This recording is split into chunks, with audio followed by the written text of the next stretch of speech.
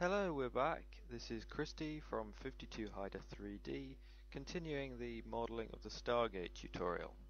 Today we're going to be just making a few more things a little more realistic and maybe hopefully making it circular rather than just a segment.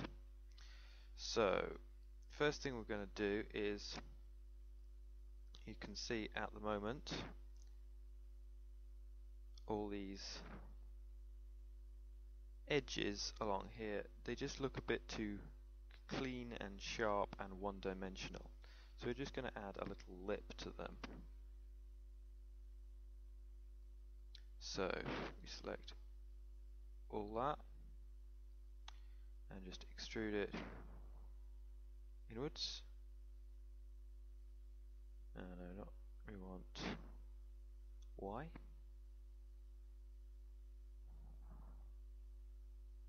And 0.006 I think will do. That just gives it a bit more of an edge, and then same here.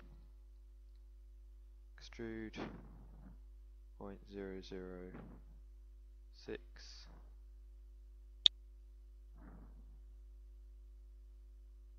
Oh, but it went the wrong way. Sorry. So extrude Y 0.006 and negative. There. It's better.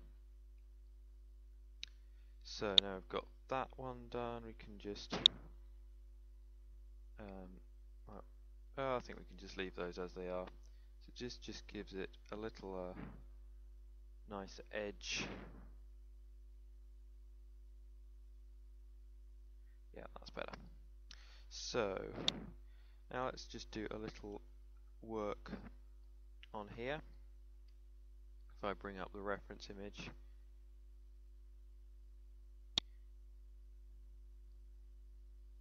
have one of the front. We've got various textured sections, and we're going to want to put these textured sections in later when we do the texturing. So we need to sort of carve out a space in the mesh for them to be in. So if we add in a loop cut here for these knobbly bits, and just leave that around there, and then do another one out there,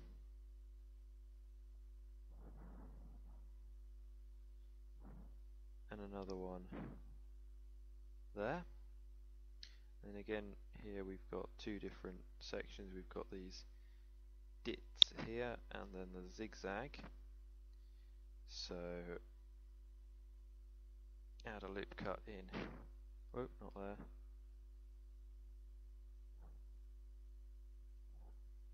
In there.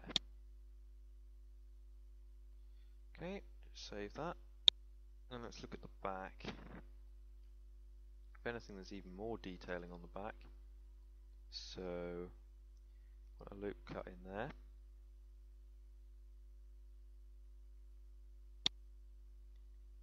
I think that's about it.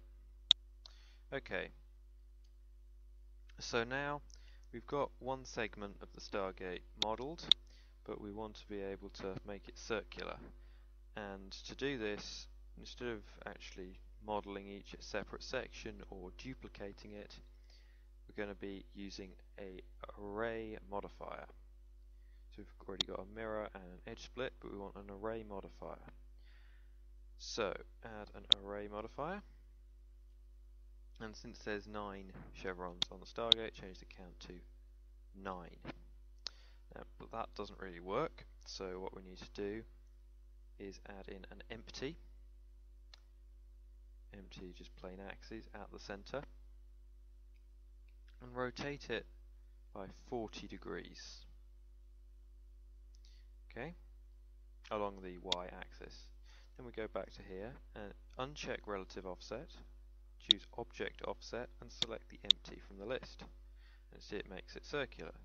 For some reason there must have been an error at the time of the modelling, and it's as you see created a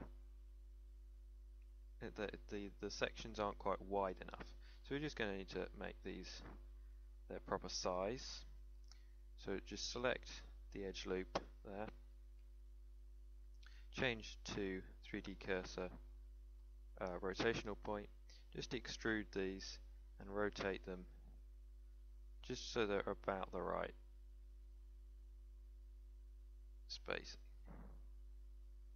Doesn't matter quite if they don't quite match up, because we'll be merging them all later anyway.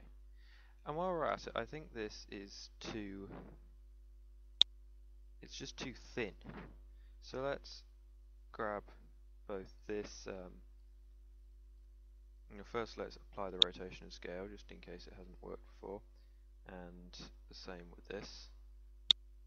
And we'll just select them both and scale them along the y-axis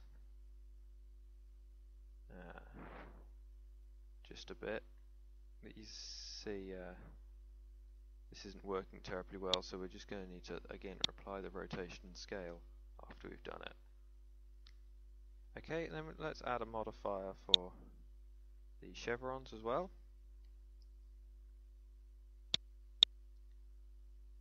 Change it to 9, and we can just use the same object, empty. We're just going to rename this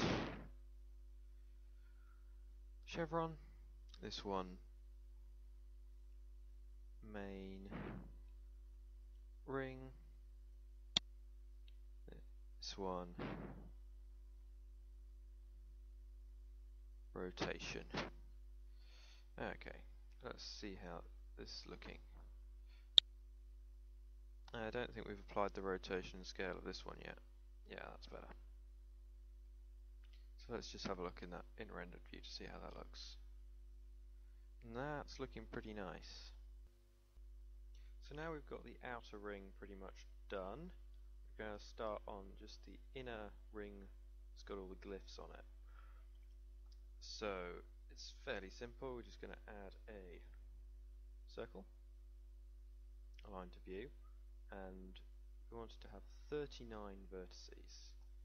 39 because there's 39 glyphs, and we want each face to be a glyph. So now we'll just go into edit mode, scale it up just like that, and then bring it down like that and extrude it. Extruding? Oh, we're in the wrong mode. Extrude and scale in. Why didn't that extrude? Like that. That's better. Extrude, scale out then, if you've got a mind to. Sorry, just talking to myself. Yeah, so then we want to obviously grab and move it just out like so.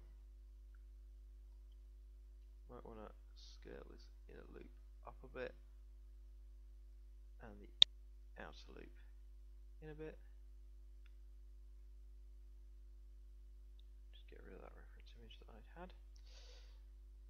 Okay, so now we have an inner ring which we can give the Naquita material, and this has, if you look, it has 39 separate faces.